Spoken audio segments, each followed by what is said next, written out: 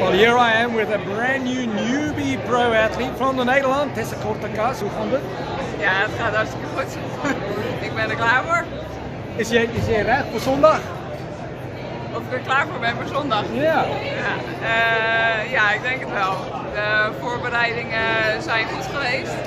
En nu ben ik gewoon een week lekker aan het taperen, rustig trainen, uitrusten, eten. En ik voel me relaxed en ja, laat maar komen. And it's very, very beautiful here, is it not? Het is heel mooi. Het is hier heel mooi. We zijn aangekomen op zondag en maandag de fiets in elkaar gezet en de bikecourse gaan verkennen. En het is adembenemend. Het uitzicht, ja, het is haast jammer dat we hard moeten fietsen en geen tijd hebben om ons heen te kijken. What's most important though is on the finish line, kippenvel. Yes. When you come down the finish line. Yeah.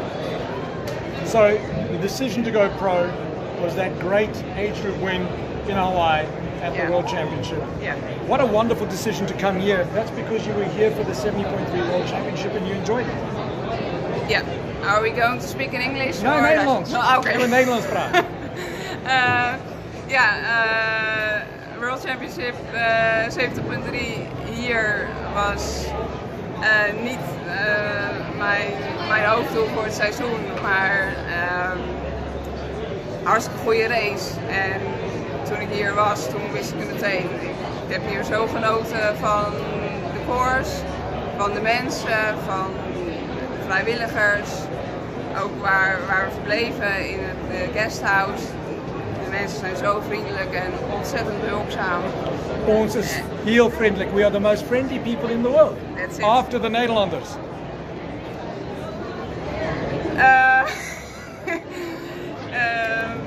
Ja, dat was een van de redenen om terug te komen naar hier. En dan is een long distance even goed, nog beter dan half distance.